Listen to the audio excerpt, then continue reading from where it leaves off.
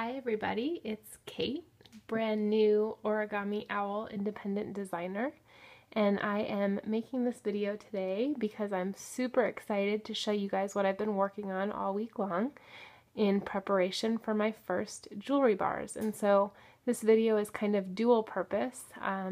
It can show you how to create your own jewelry bar if you're an independent designer, or if you'd like to join my team. This could be helpful for you in preparing for your first jewelry bar. And additionally, it would show you, if you're interested in hostessing a jewelry bar, what my setup would look like at your house. So really all you would need to provide would be snacks, refreshments, and a table, and then I bring all of my supplies and would set up a table just like this. So I'm going to go through and show you what I've got here set up, and I'm super excited to share it with you. So first here we've just got the Origami Owl logo, and then I've set up on this side of the table just some samples of what the packaging looks like. So if you order a necklace from the tagged collection, they come in these muslin bags that are really cute, and then those would be put in the takeout boxes. If you order a living locket, these come in the fortune cookies that are made from upcycled kimonos, which is really cool. And the locket goes inside there, and then this fortune cookie is placed inside the takeout package, which is a really cute, unique way to receive a gift or to give a gift. I would be really excited to give that to somebody, and I was really excited when I got mine yesterday, which is another video that I'll link here on the page. So that's the packaging. The living lockets come in these boxes when you receive them in the mail.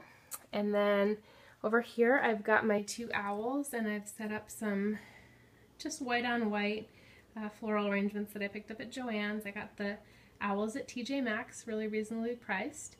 And then I've got the most exciting part, dun, dun, dun, dun, the products here. So I've got my charms, as well as some of my dangles and some of the tagged collection. You can see here Blessed and Miracle.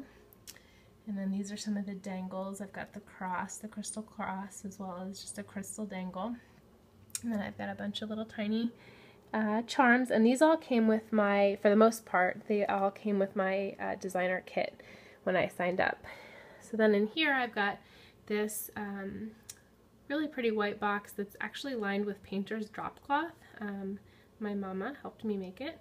And then I've got some of the chains that are available, as well as some sample lockets with some dangles, and that's right here in the center of the table. And then on this tree I've got a little tree with some owls in it, and I've got 4 other examples of chains and lockets. We've got the chocolate locket with crystals, and then we've got a medium silver locket.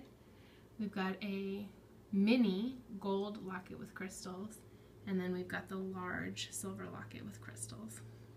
And then on the side of the table I just have some of the tools of the trade, the votives for people to put their charms in as they're looking at them, the tweezers to help them pick up the charms.